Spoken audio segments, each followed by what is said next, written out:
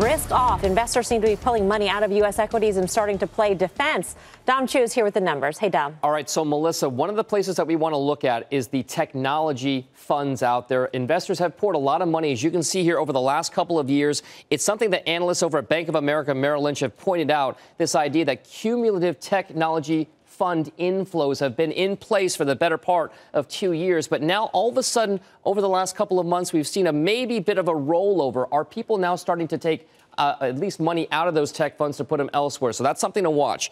The other thing we want to take a look at is those fund flows over the course of this past week.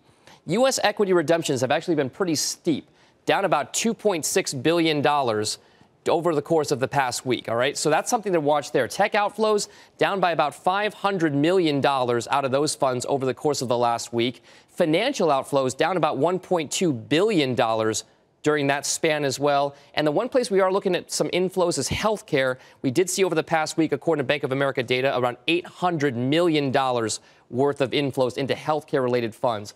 One thing else to watch here, the rotation that's happening over the last 3 months. We have seen the outperformers be places like the Spider Utility Index, also real estate side of things, and consumer staples. These traditional high dividend payers, more economically defensive sectors have been the ones that are outperforming. So could that trend stay intact? A lot of investors seem to be, at least for right now, getting a bit more defensive.